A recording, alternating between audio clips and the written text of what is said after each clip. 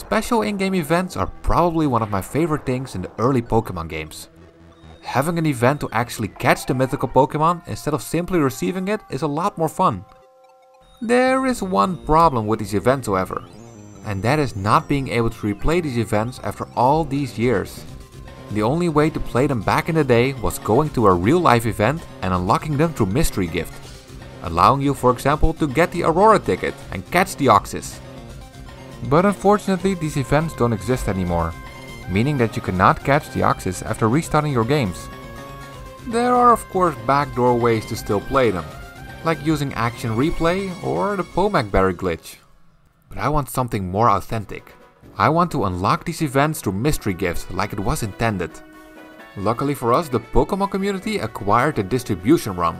This ROM unlocks the Aurora Ticket through mystery gift in Fire Red and Leaf Green. So together with my friend UndeadxReality, we decided to analyze this ROM and modify it to distribute all the other mystery gift events. Let's get started and see what makes this ROM tick. Let's first take a look at how the distribution ROM works in general. For this we need two GBA systems equipped with a wireless adapter, the distribution ROM and an English copy of Fire Red or Leaf Green. When booting up the distribution ROM, it will first check if the wireless adapter is connected, and if so, it will start distributing the Aurora Ticket. On Fire Red or Leaf Green, we can now go to the mystery gift menu and select to receive a Wonder Card through wireless communication. And a few seconds later you have received your Wonder Card. This will make a man in green appear on the first floor of the Pokemon Center, and talking to him will unlock the event and give you the Aurora Ticket. From this alone we can already gather two things that are sent over by the distribution ROM. A Wonder Card and a script that is executed by talking to the man in green. Luckily the structure of both have already been researched in the past, so they'll save us some work. But before we dive deep into these structures, there's one more thing worth noting. And that is that the distribution cartridge does not work for Emerald at the moment. When trying to receive the Wonder Card, Emerald will give me an error. This means that at some point there is a check to make sure we're communicating with the right games. So one thing we will need to do is find this check and change it to make it compatible with Emerald.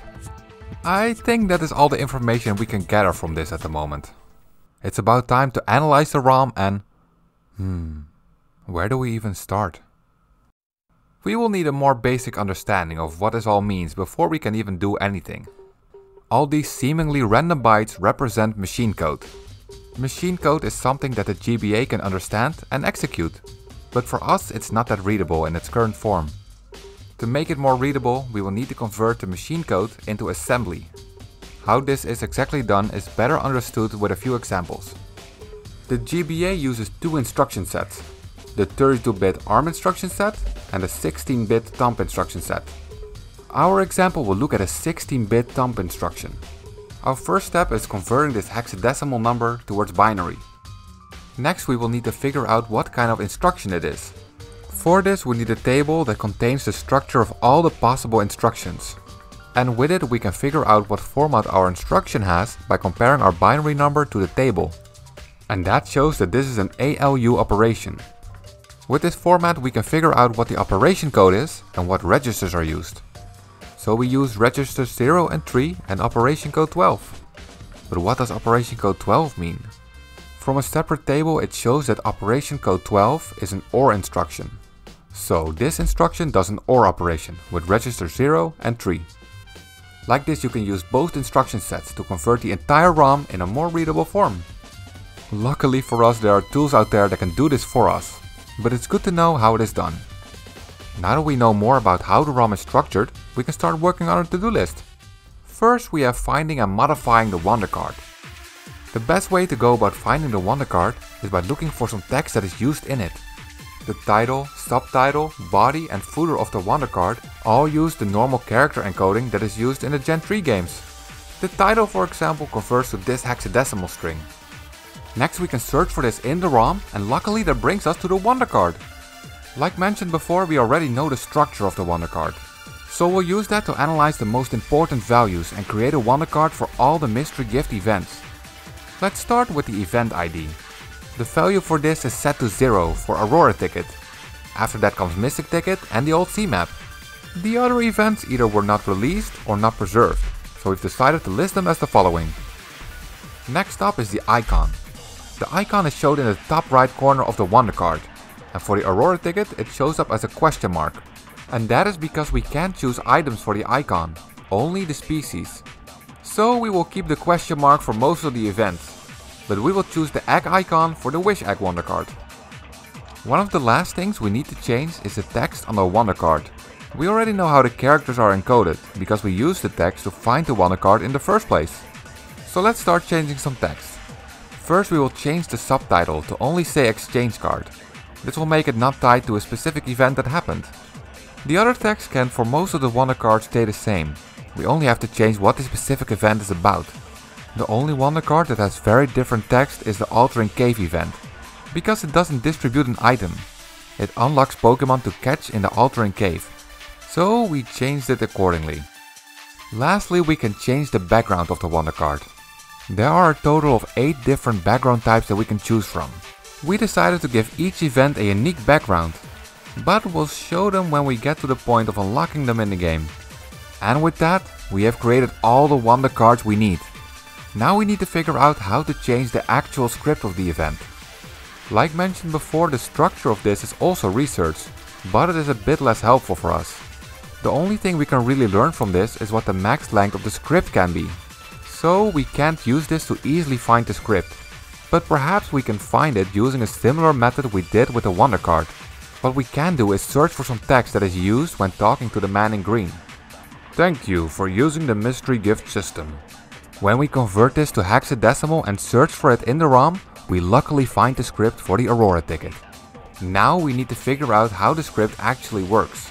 We could figure it out by looking at the assembly code of the script, but there is an easier way to read this. There is a program called XSE, which is used for scripting and modding the Gen 3 Pokemon games. This tool allows us to easily understand and modify the Wonder card script. So let's take a quick look into how the script works.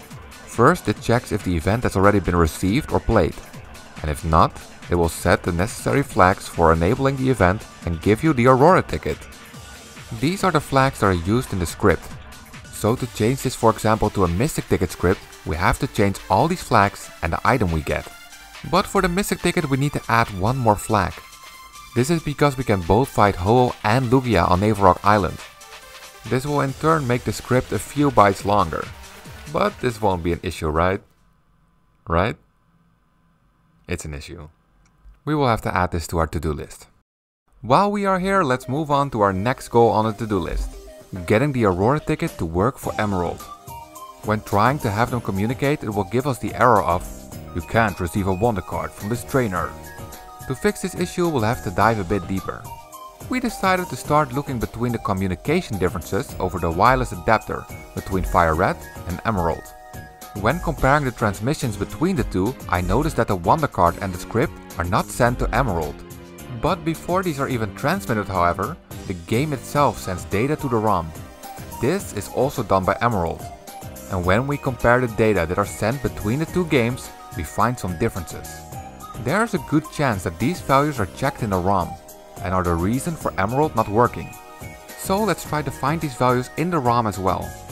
The first value that is sent over by both games is 101 in hexadecimal, and it wouldn't surprise me if this value is checked for validity. When searching for this value in the ROM, we find a couple of instances where it is used, but only one is used in a compare instruction. In this function there are 4 other compare instructions, which also match up with the data sent by Fire Red. So let's try and change this function in the ROM to match Emerald's data. Now we just try out our newly made ROM and it works! We can now send over the data from the distribution cartridge to Emerald. The Aurora ticket script, however, doesn't work yet. It first of all checks the wrong flags in the game, so the delivery guy won't even give you the ticket. Other than that, we also have to change the dialogue to Lilycove instead of Vermilion.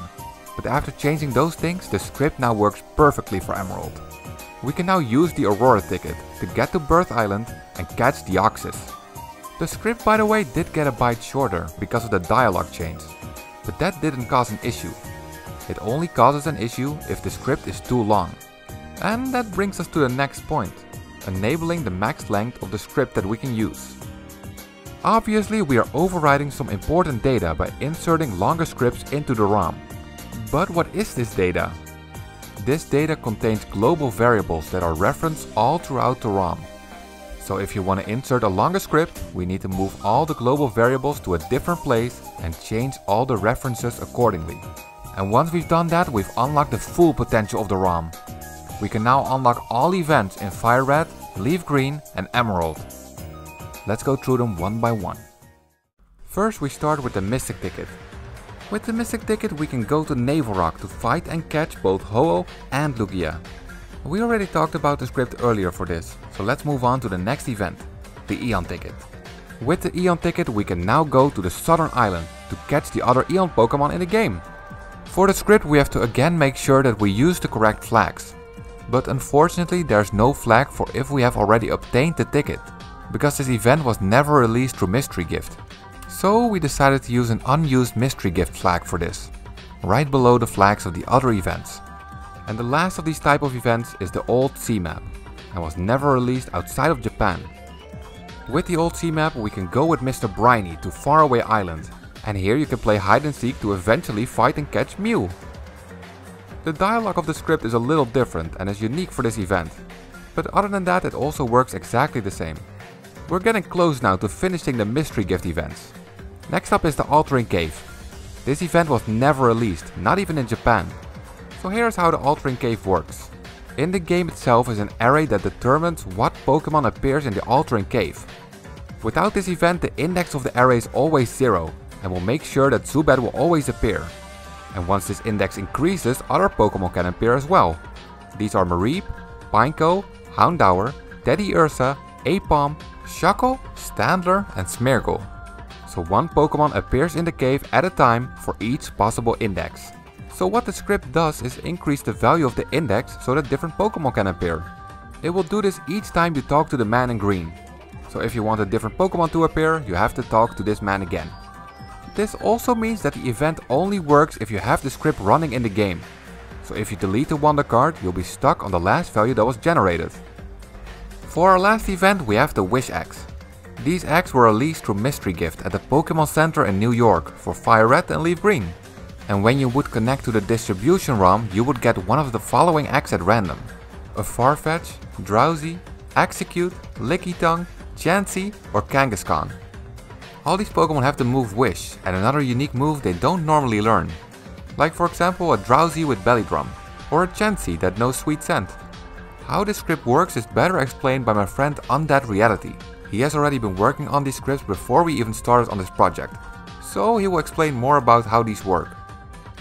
These scripts definitely took a good chunk of time when I first learned about them. However, instead of giving a ticket to battle a Pokemon, you were given an egg. What's so special about a Pokemon egg I can just breed for myself, you may ask? Well, the event eggs were given out via Joyspot software, much like the Aurora Ticket. However, the Wonder Card and the scripts containing the Pokemon haven't been preserved yet. So we have to use a custom egg script that was also included in the Mystery Gift tool made by Soloku. Long story short, whenever you talk to the man in green, the game generates the Pokemon egg, sets the location met to Fateful Encounter, and finally sets the moves to complete the process. You'll walk around and whenever it hatches, you'll be greeted with one of the 6 Wish Pokemon. Again, since we don't have the original distribution software that had the randomization functions, we had to put each event into their own separate ROM. And with that we have covered all Mystery Gift events. At this point you might think that we're done. But there's one thing left for us to do. Currently the ROM only shows the text "Now sending Aurora Ticket", but this needs to be changed to the respective events. So how do we do that? How do these graphics exactly work? The whole graphic is made out of little 8x8 cubes, or 64 pixels in total. And to fill in one of these cubes we only need 32 bytes. But how is that possible? Well, each graphic has their own color palette, with a maximum of 16 colors. Each 4 bits of the graphic then represents an index of that palette. So all these indexes combined with the color palette, we can create the graphics shown on the screen. Now we only need to actually create the images for each of the events. We already have a lot of letters that we can use from the original, but we still need to make some letters of our own.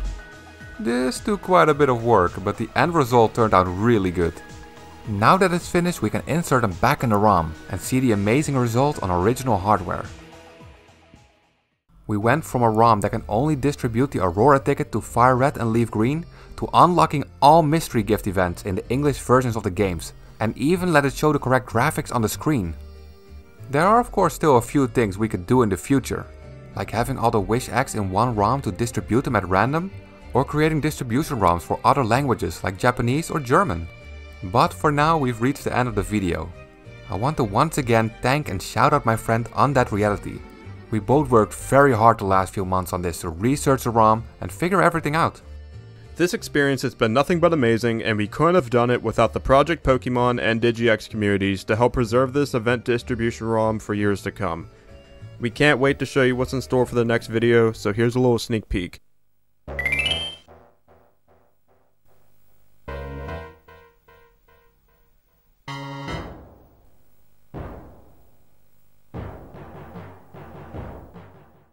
I have to say it's truly amazing to finally be able to unlock all these events and play them whenever I want on original hardware.